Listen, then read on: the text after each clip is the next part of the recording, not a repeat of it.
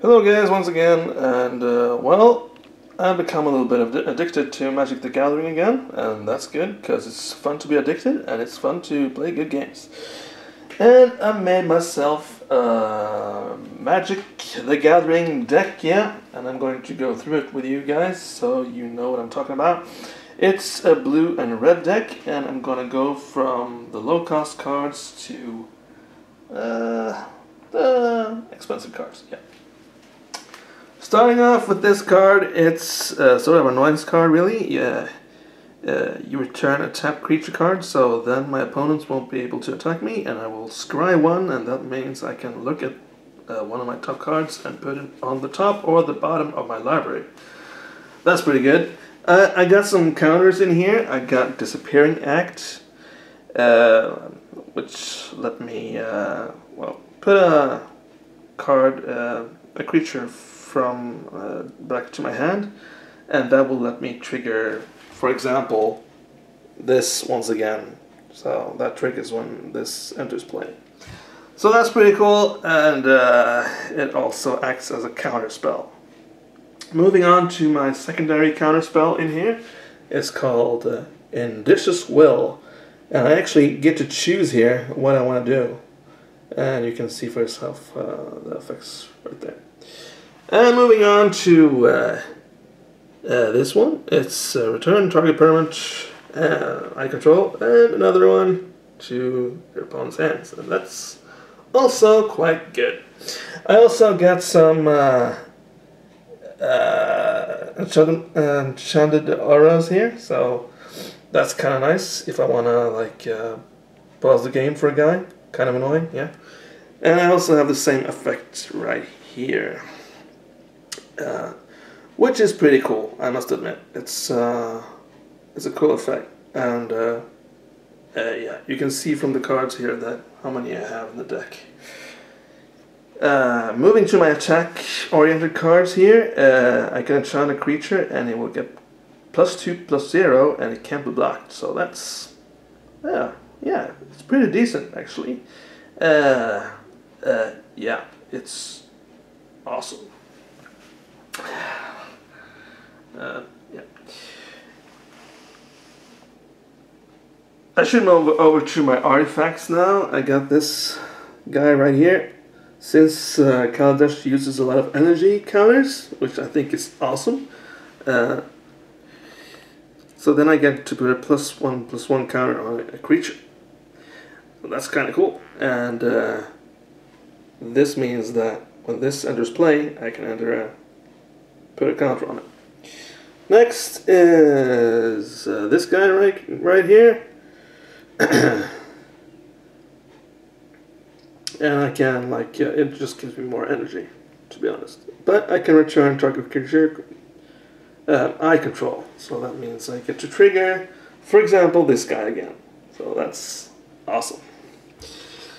This artifact right here, Key to the City, because I got Key to the City right here, right now. I can discard a card, and up to one target creature can't be blocked this turn, which is an awesome effect. I don't got that many creatures in here that are that awesome, but it's cool to have nonetheless. And I can draw a card with it as well if I pay 2. This one is really aggressive. It's I pay 5 energy, and I deal 3 damage to either a target creature or player, which is awesome. And I also got these. That will make me, since I got a lot of draw card effects in here, it's good to have this, because then I can exile Pivotal Time Place and shuffle my library into my deck again, which is cool, and I have 2 of those. And then we have this guy. I wanted to keep this dude, because he can do all sorts of things here. I can get flying, vigilance, or lifelink if I have not so much life. And I also got Filigree Familiar, which helps me with both life, and I can draw a card, which is pretty cool.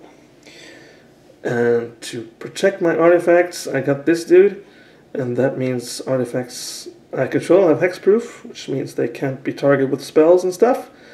And if I got the highest costing artifact, I can draw a card, which is also quite good. Moving over to my creatures then. My main creature in this deck is this guy right here. When an artifact enters the battlefield under your control, Reckless Fireweaver deals 1 damage to each opponent. And the more I have of them, the more damage I do. And I got 4 of them, which is max. And that's, yeah, that's pretty decent, I must say. Moving on to this dude right here, or girl, Whirler Redroo. When Whirleroo enters the battlefield, you get 3 energy and pay 3 and create a 1-color sculpture artifact. And that's artifact, so that also triggers this dude again. So, pretty decent stuff, pretty good. I also got a spell right here. I think I forgot to mention this. It's a sort of a panic spell. It's if I have to sacrifice an artifact, but this deals 3 damage to all creatures. So, yeah, it's a really powerful thing. It's just I'm not sure if I'm going to keep this though, because I got a lot of creatures in here that have that amount of life, so that would probably destroy me as well. But it's a panic button. And I got this girl right here. Then I get an artifact again, but I can boost artifacts now, and I can also make it so that the artifact creature can't be blocked, so that's pretty good. Moving rapidly on to this thing here, it's a sorcery, and it makes me take control of a permanent of target opponent, which is pretty darn awesome. And next here we got the Experimental Aviator.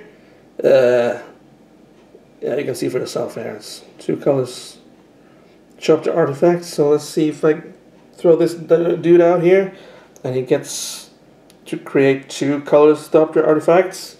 And I got 4 of these.